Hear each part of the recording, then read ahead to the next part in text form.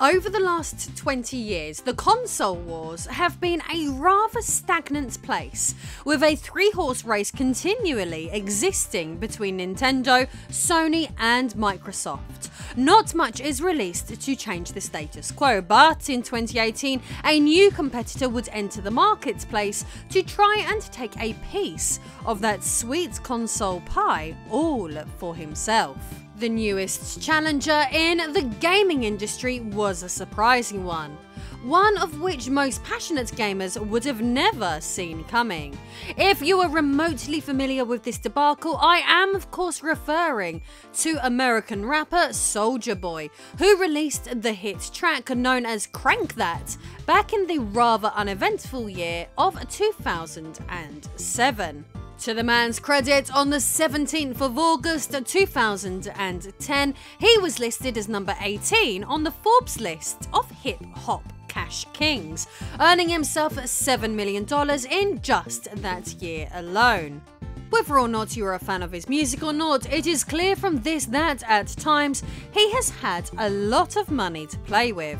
So as a self-proclaimed passionate gamer, why not invest some of that money into launching game consoles of his very own? I am Lady Decade and this is the story of the ludicrous Soulja Boy Game Console scam.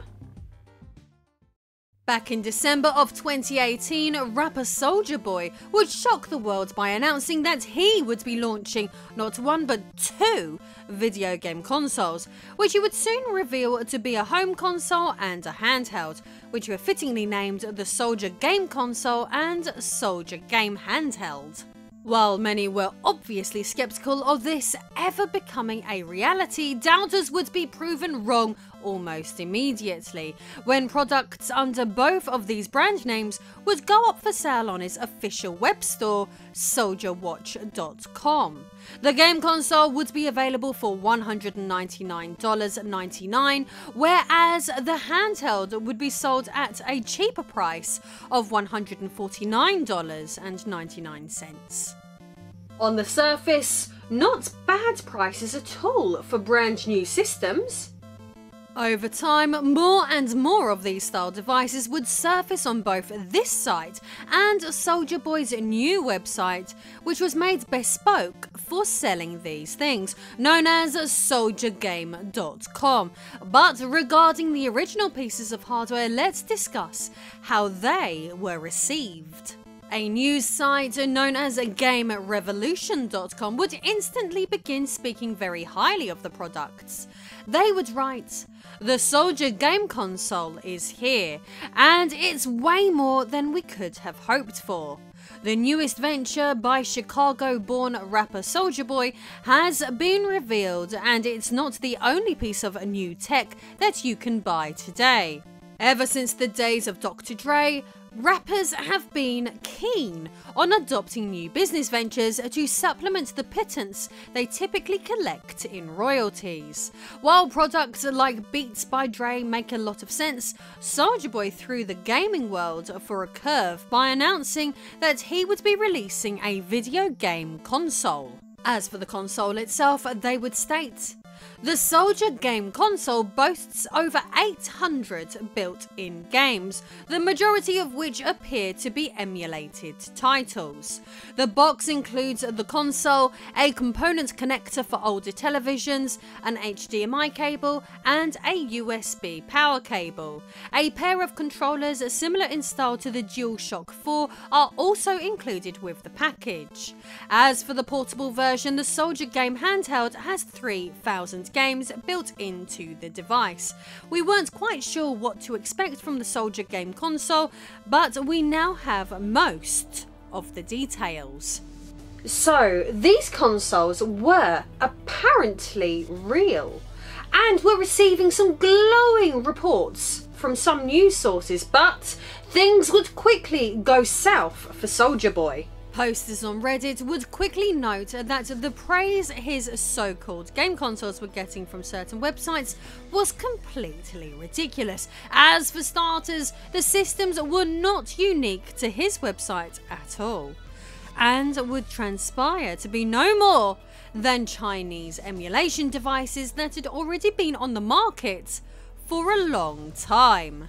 To make matters worse for the man who likes to crank things, the Soulja Game Console, which was revealed to just be the Shenzhen Yangliming Pro 4K console, was being sold at a markup far above the price it was for sale for everywhere else.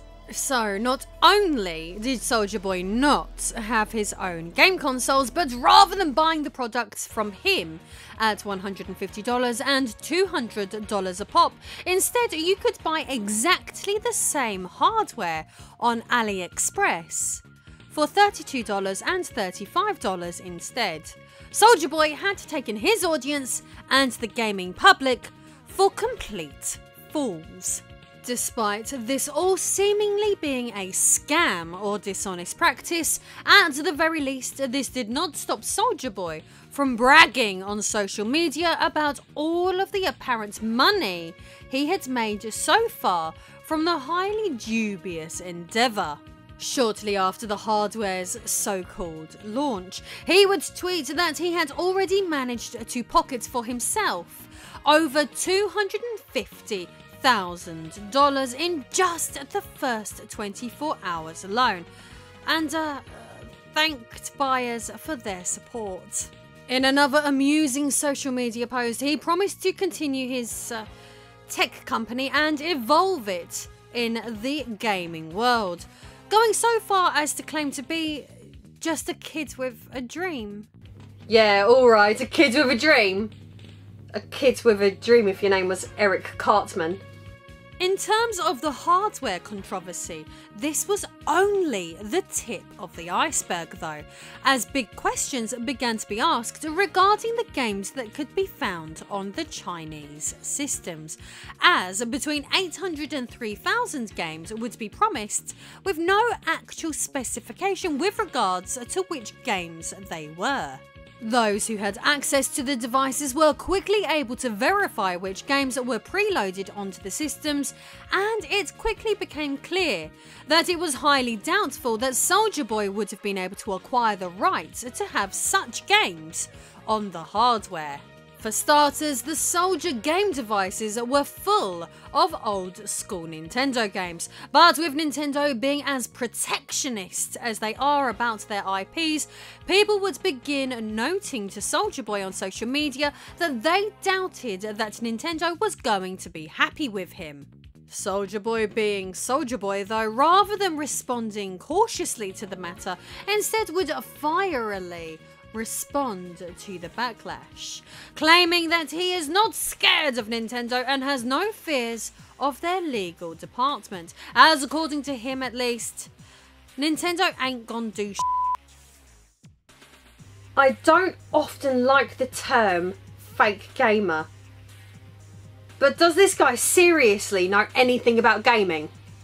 To continue to dig his hole, not only would Soulja Boy continue to goad Nintendo and openly brag about selling their pirated software, but he would also make the point of claiming to social media that he had already sold 5 million units that were all full of these games. Cringe. While claiming he was not scared of Nintendo, hilariously, his aggressive tweets would unsurprisingly disappear. But in a more amusing turn of events, his dubious game consoles would disappear from SoldierWatch.com too.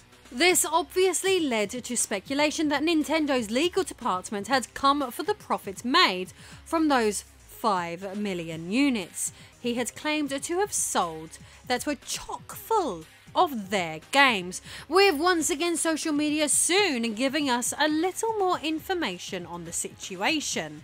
He would rather uncryptically write, "Had to boss up, I didn't have a choice," indicating that either a lawsuit was brewing or a cease and desist at the very least.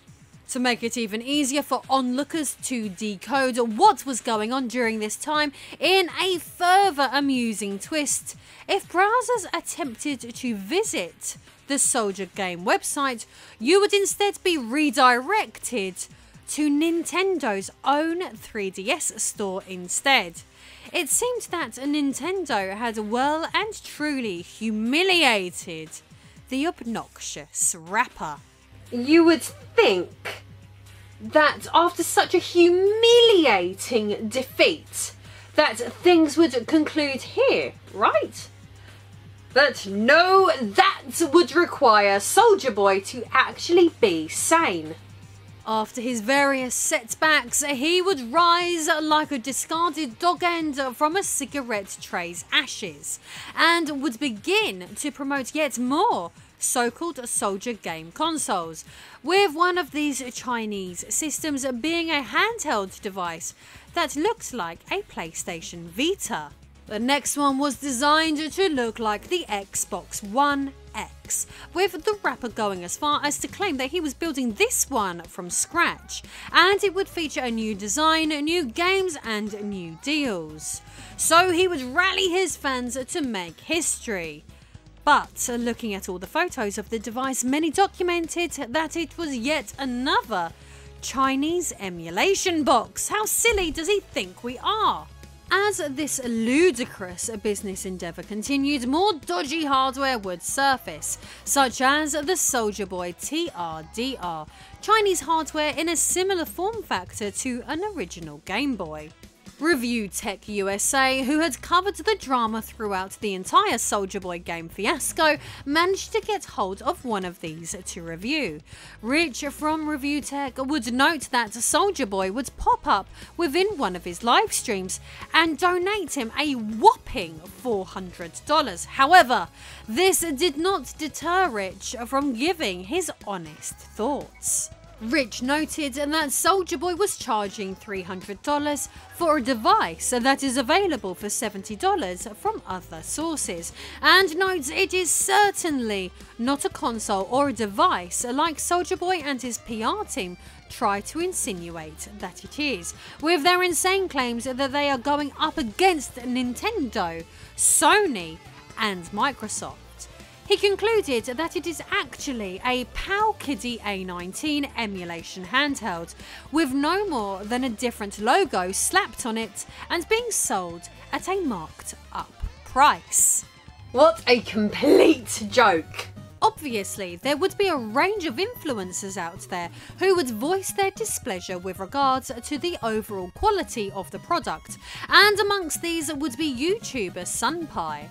Sunpie notes that she got her review device from Soulja Boy himself for review purposes for free. Within her upload, she gives her honest, unfiltered thoughts on the product that Soulja Boy had put his name to, and overall she certainly doesn't take any prisoners, essentially revealing that it is an awful piece of kit considering it's for sale at $300.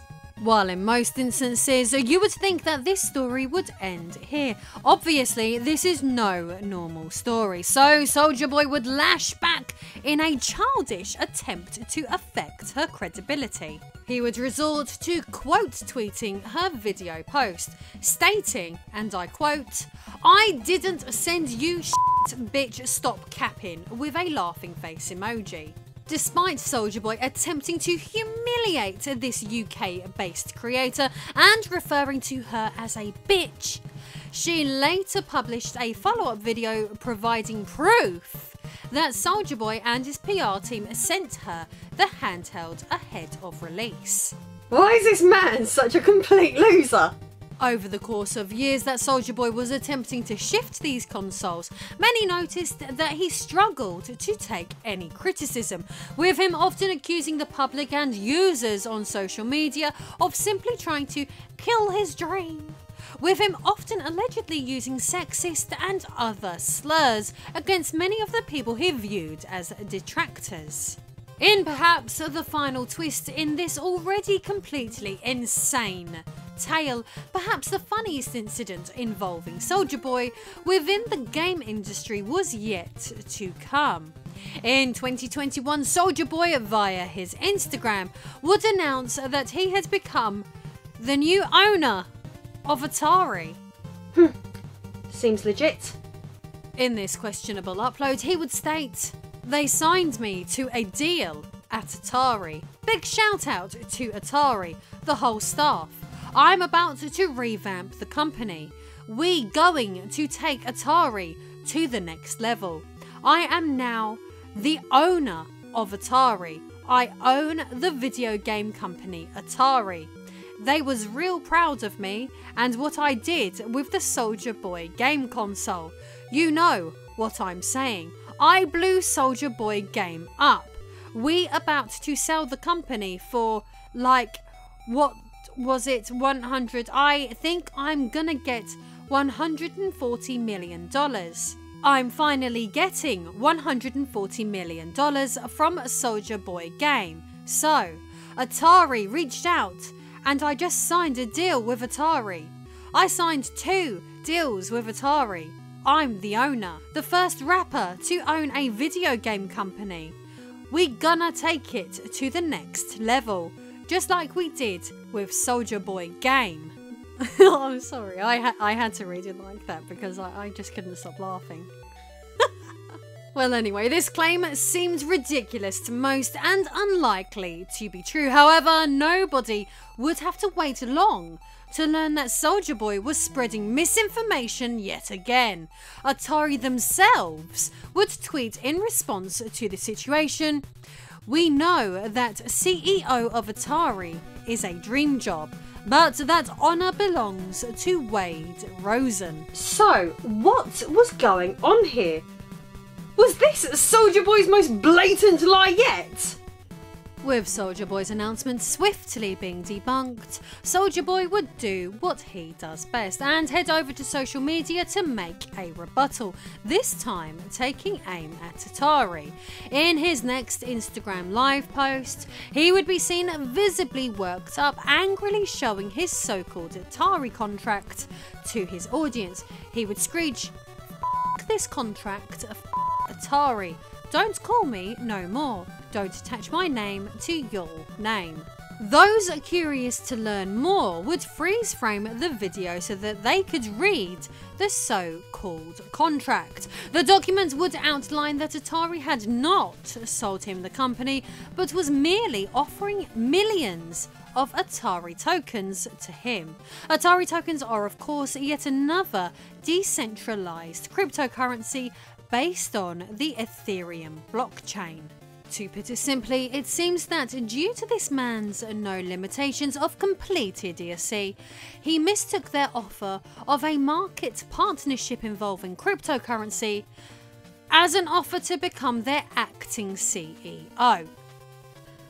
I mean, honestly, where was this fella's agent?